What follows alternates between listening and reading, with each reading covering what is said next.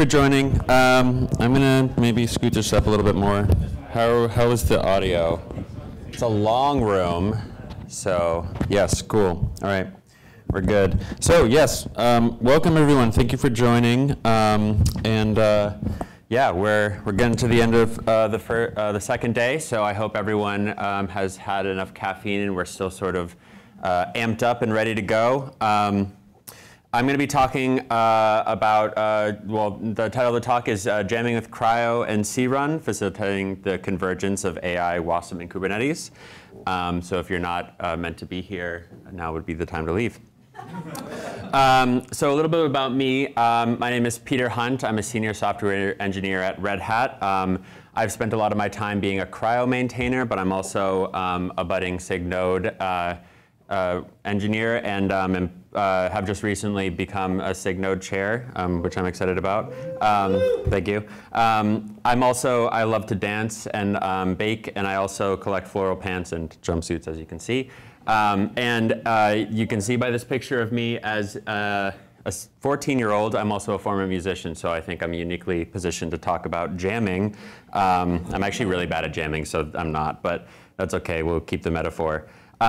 So today, to have a jam, we need a band. I think that's self-evident. So unless you're jamming alone, but that could be a band. So we're going to be talking about a bunch of different technologies, but they kind of all encompass a lot, like generations of groundbreaking technology. Some critics may also say buzzwords in this situation. We begin with the OCI specifications and like Docker containers, as they were once called. And then we move on to Kubernetes and orchestrated Docker containers. We'll talk a little bit about WASM, and then organizing all of those things together to running next generation workloads like AI and ML. So talking about all of these different sort of entities one by one, and some of the value propositions that they each uniquely bring. So I'm sure, as everyone is familiar, I'm going to go quickly over this, but the OCI standards, started in the mid-2010s, promised portability for your app workloads, so that you could run a application anywhere. You could pull it from this standard of registry, and it would all work together. That's where the ubiquity comes from. It's a standard, and obviously it's held the test of time because we're still talking about it more than 10 years later. Then comes Kubernetes. We're going to be talking about some lightweight technologies. Kubernetes is not one of them, but what you trade off in some of the more lightweight aspects, you get this really comprehensive platform. It's very versatile and it's very configurable.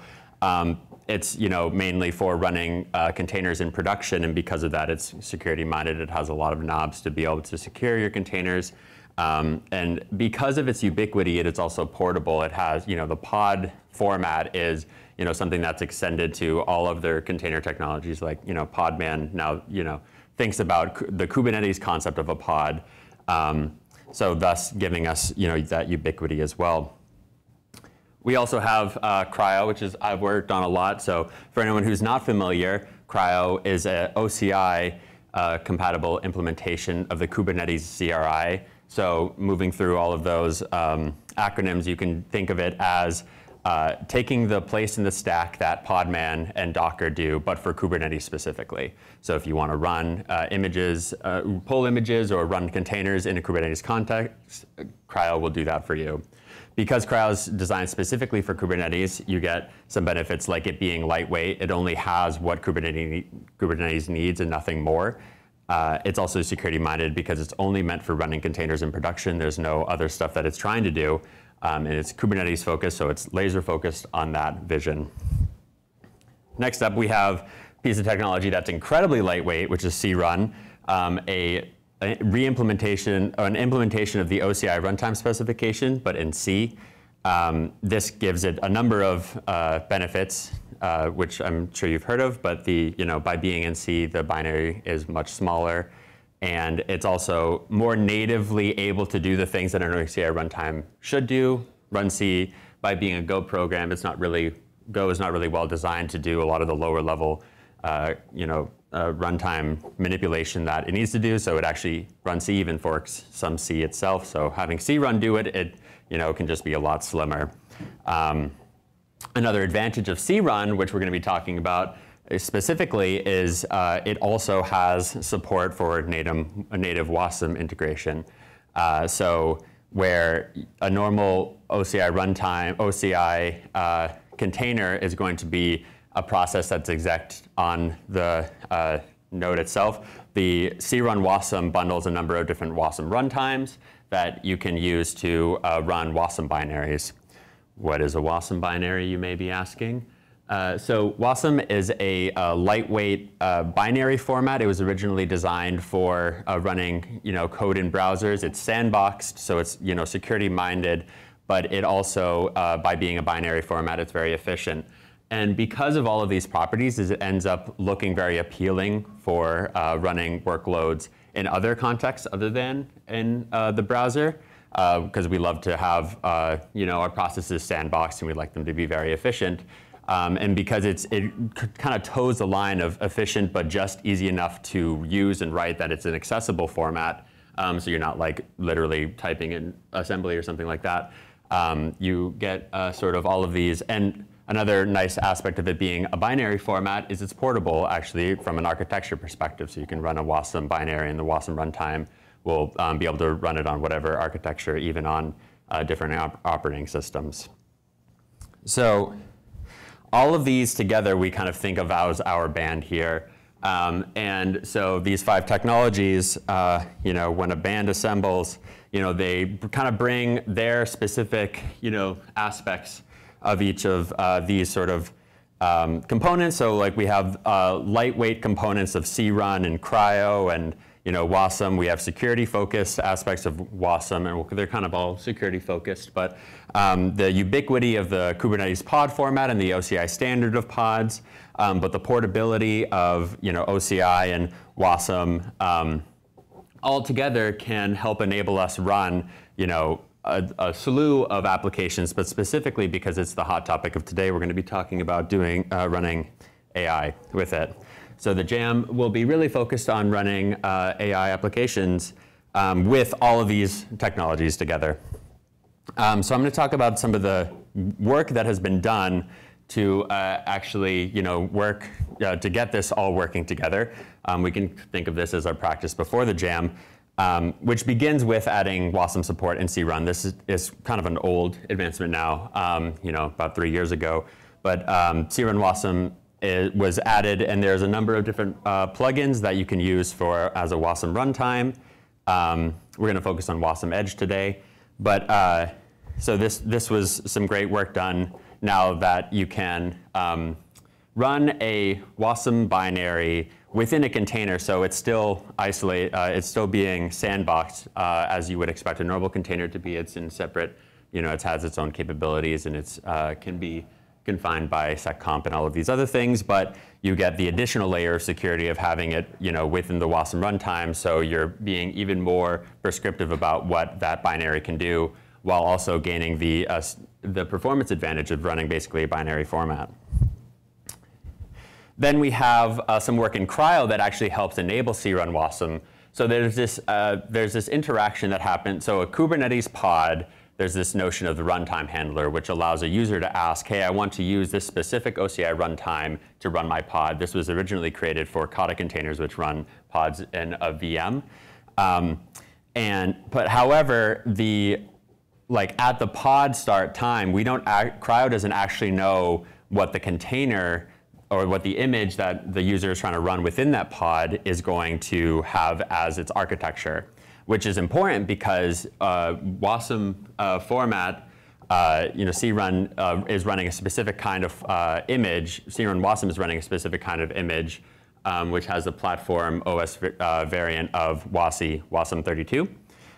So we added this platform runtime paths support so that a user, all they have to do is specify the image in their pod spec, and if the image that CRI-O pulls after the pod is created is of the type that is specified in the platform runtime path, then CRI-O will call a different binary to actually be able to run it. So this is how we can have vanilla containers and WASM containers inside of the same pod even, and CRI-O will just natively figure that out. Next up, we have so this is an advancement done by Sohan, who was supposed to be doing this talk, but he was not able to. So instead, unfortunately, you get me.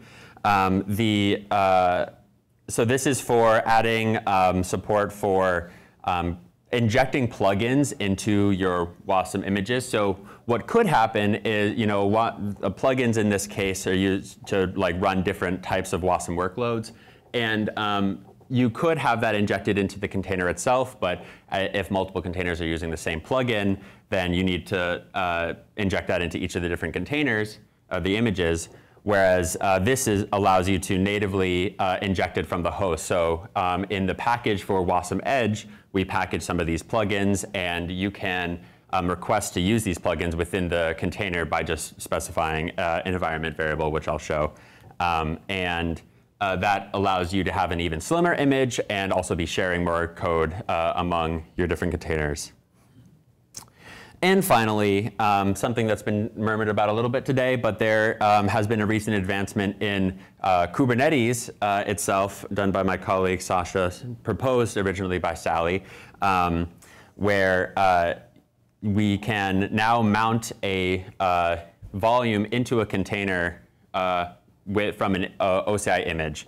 So formally, if you wanted to share content amongst images, you would have to use a volume. But if you have a volume, you don't necessarily have all of the distribution qualities of an OCI image, where you can store it on an OCI registry and you can pull it from anywhere to anywhere with all a myriad different number of tools. So instead, now we have this ability in Kubernetes built in natively, where you can mount an image from you can have CRI-O pull an image, and it'll mount it to a specified path inside of another container image. And that means you can, for instance, which we'll show today, have a model that's stored in an OCI registry, and then you can pull it down once per node, and then each of these different containers can share it. A note is you could hack this together if you're amongst different images if you shared the same layer, but that would require coordinating the base layer of each of the containers. Just that's a limitation of the current OCI image specification. So if sharing that content would be more difficult if you were sharing it inside the image itself. So having it in a separate image means you can inject it. You can also think about it as being more sort of idiomatic with the paradigm of separating data in your app. So now you have your model server that's going to be serving the model, and then you can have the model itself be injected at runtime by the kubelet and CRI-O. So now it's time. We're going to jam. So I will eventually upload these slides. I've just finished them, so I didn't actually. But you can look at some of the content that we are going to be demoing. Oh, actually, sorry, preempted. So that's some of the content we're going to be demoing here, but I'm just going to go through and describe some of the software that we need to be able to do this demo. So this is brand new content. Kubernetes and CRI-O need to be of the latest. In fact, the CRI-O version has not even been released yet. It will be next week. I promise it's coming soon, or maybe the following week. We'll see. So yeah, it's so new that it doesn't even actually exist yet. But for posterity, this is the first version that it will have. But you can also run it with the latest main. Also, you need crun 1.16, which is also pretty much the newest version of crun. So this is the bleeding edge. Also built with WASM support. So if you're typically, you'd hope that the operating system would ship crun WASM in addition to crun as a package. But if not, then you need to build WASM and then install the plugin also, and build it manually. We have these two sort of platform configuration pieces. So the one on the left, and I'm sorry, it's kind of small. I wanted to show the whole thing, but that is a script for running Kubernetes locally. You would probably actually want to have a different thing do it, like a kubeadm, or maybe use OpenShift to do it. But for this demo, we're using local up cluster, which is just something built into the Kubernetes repo. Something specific that I want to point out here is you need to set the feature gate image volume equals true. The feature gate is still alpha in 131, so it is not on by default. The future work will be to enable it, but it's brand spanking new, so you have to do it yourself. And then you have the CRI-O specification, and this is actually how CRI-O is being told, okay, if you see a WASI WASM image, you need to handle that differently. So we have the default runtime, which is crun WASM, and the normal runtime path will be user bin crun, so you can run your pods container and whatever other containers in the pod. But if it has this specific platform, then you're going to use the crun WASM binary, which will actually be attached to WASM Edge or whatever other WASM runtime and run your WASM workload. Which workload, you may ask? It'll look like this. Again, apologize that this is so small. In the QR code that I showed earlier, and I'll show again, it links to all of this content so you can read it a little bit better. But what this little section here is the model artifact image. So basically what this does is we create a directory and we pull from Hugging Face, we curl it, this model, and we move it into that directory, and then we tar it up. So we have basically a tar file, which is just what an OCI image is. We have this this configuration, which is actually just empty, and then we use ORAS to push it. If you need to learn more about ORAS, then Andy did a good talk earlier about that, so catch the video if you missed that. But this is something to push OCI artifacts between places, and we're doing just that here. So we're going to push this to an OCI registry. We're using Quay. It'll take a while because this is like a 4 GB image, but you only have to pull it back down once, so bear with it, or once per node, I guess. Next up, we have the container file that we're going to be using to actually run this content. So we have, it's just in a Scratch image. It's pretty minimal. We have a couple of environment variables. This WASM Edge plugin path piece, that's how we're telling crun WASM, hey, you can use the host's WASM Edge shared library. So this plugin will actually not need to be built into the container itself. Otherwise, you'd have to pull the shared library in as well. This piece is just saying we need the model from app/model. And we'll look at the pod spec in a moment. And then all the rest of it is just copy our WASM binary, which is just a chatbot that uses the language model here, and it'll be serving that through standard in. And then we have our pod that is going to be built around this container, and that'll be coming from this location, which we'll push this image to. Notice the volume mount piece. So this image, this is the brand spanking new piece. So the image, it has this reference, which is the location of this AI model that we pushed from here. And because we've built this natively into the Kubernetes, and we have it, implemented it as a CSI storage driver or something like that, we get some of this Kubernetes primitives that you can use, like the pull policy, if not present, for free. And the kubelet will just sort of handle this for you. It'll ask CRI-O, hey, is this image there? And CRI-O will be like, I don't have it yet. And then the kubelet will ask CRI-O to pull it.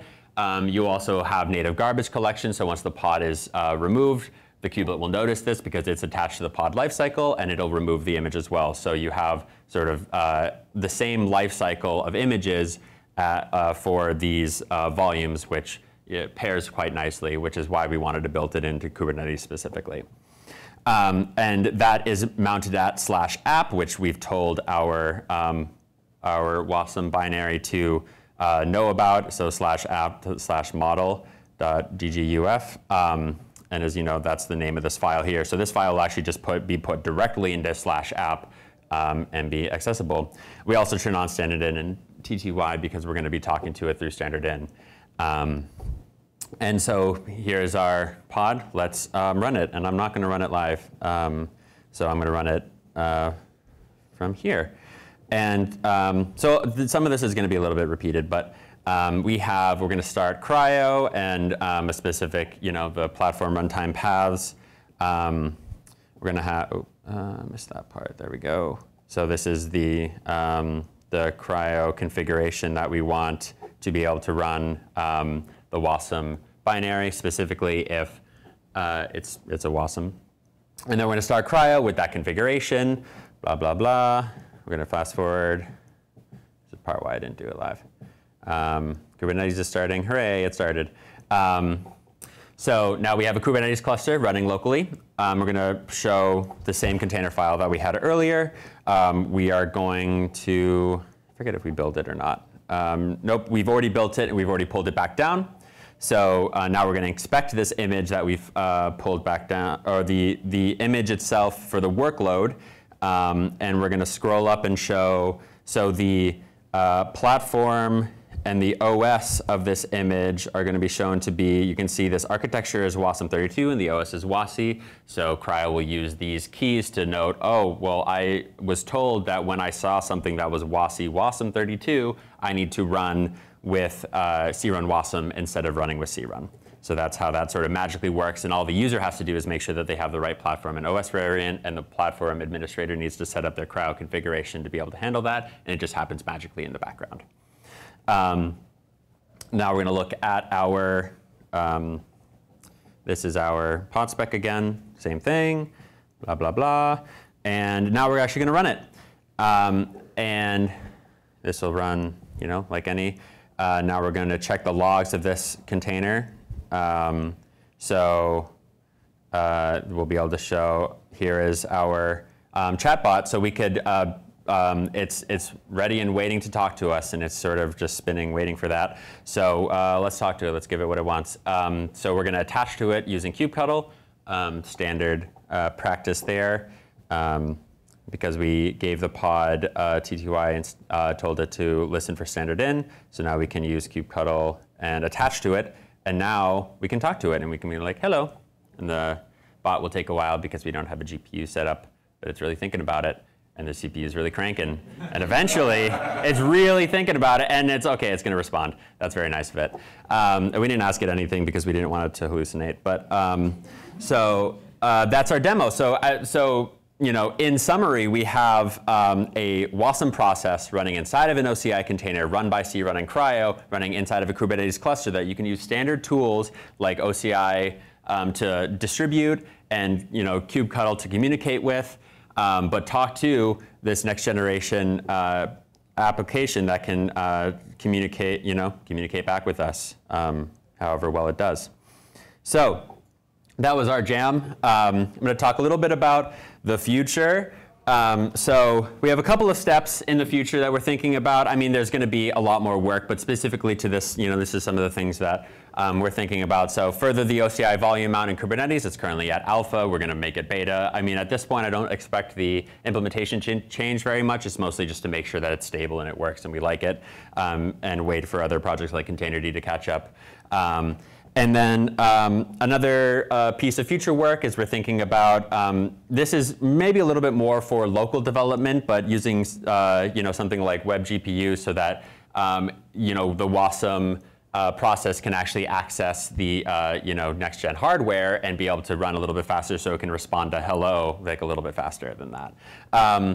Finally, you know, something that the Kubernetes community in general is thinking about is the way to schedule workloads so that it's aligned topologically with that next-gen hardware, and we're going to use DRI, dynamic resource allocation, to do that. So that's more of running these AI applications at scale and being able to make sure that, you know, the workloads that you want to run are aligned from a hardware perspective with the nodes that are actually able to run them. So in the future, you might have to also specify in your pod spec, like, hey, I also want to be aligned so that our, you know, NVIDIA GPU is able to be utilized and my chatbot won't take forever to respond to hi.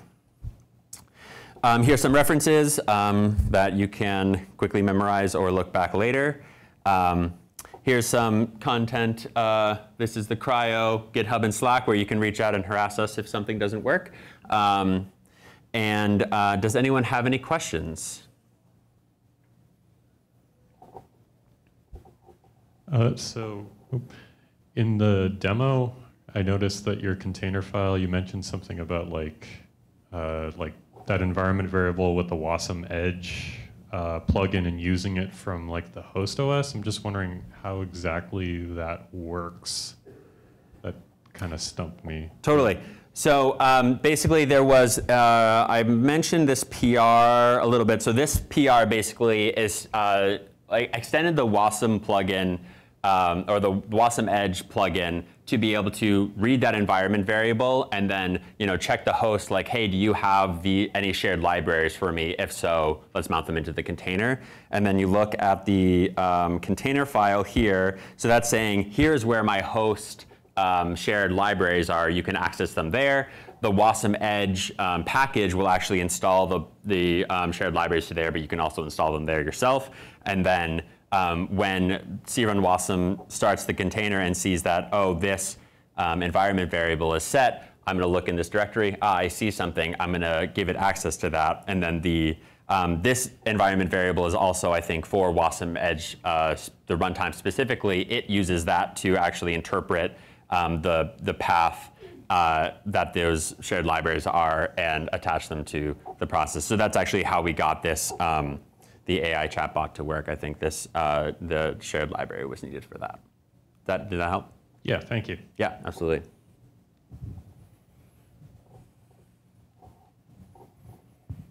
So what's in llama-chat.wasm, and can it be like any inferencing engine, or does it have to be specialized? That is a great question. So I am not familiar with that aspect of it, but I'm pretty sure it was just got from the internet. So this is, so that's the normal. Oh yeah, here we are. So this is, yeah, so this is WASM, project done by WASM Edge, Llama Edge, and that's basically a chatbot specifically, that's, built with WASM.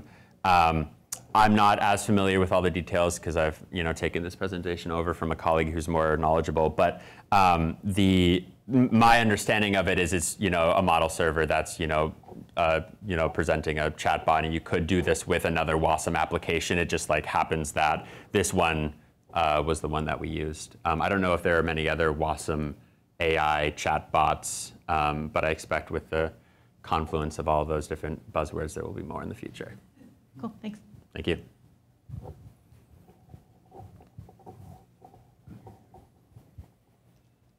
Hey, Peter, 2 questions. Can you give me an example of what WASM plugin?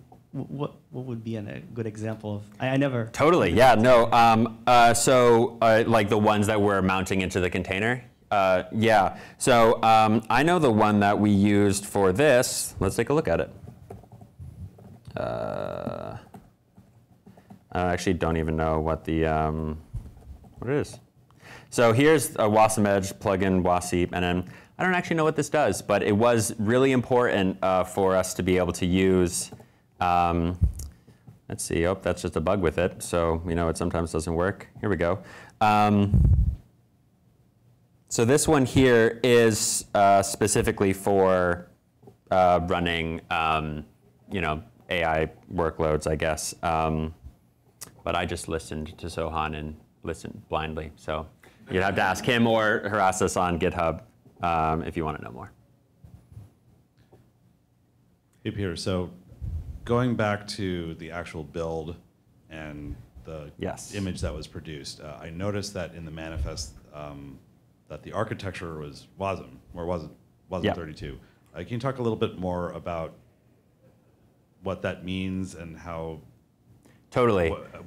How is that different from like the actual CPU architecture, which it sounds like with this, if there's support, it might not matter what the actual CPU has because yeah, so WASM, if it knows WASM. So the OCI OS and platform variants are really for like this OS is Linux and this like the platform is ARM64 or whatever. But there are special defined ones for WASM, like the WASM working group and the CNCF. I can't remember what they're exactly called, but they basically advocated for in the OCI standards to have a special WASM one. So let's see.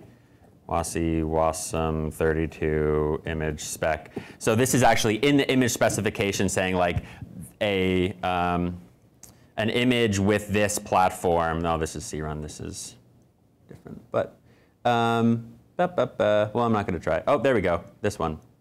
So this is like an image specification for this specific time, and then crun WASM is interpreting that image specification, but then also building the classic container constructs around it as well. So it's a standard. I don't know very much about the standard specifically. Anything else? More. Sorry, I have one more. Please. No, absolutely. Would it work with KubeVirt?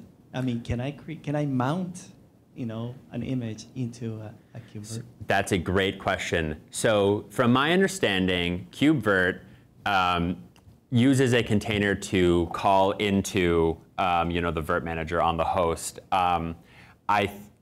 It might be a little bit tricky to then spin up that Virt manager, the virtual machine that's created, and inside of that have the WASM binary and be able to chain the events like that.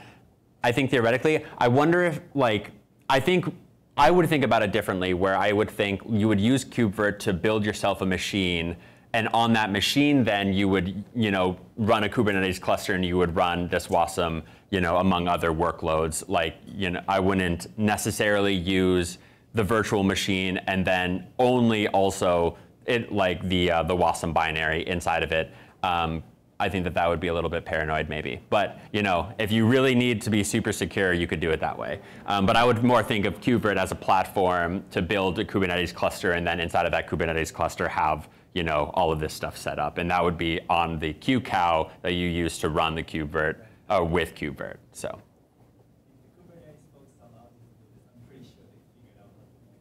Yeah, I'm sure you could do it for sure.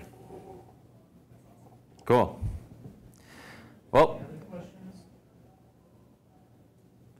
thank you everyone for joining, and enjoy DEF CONF.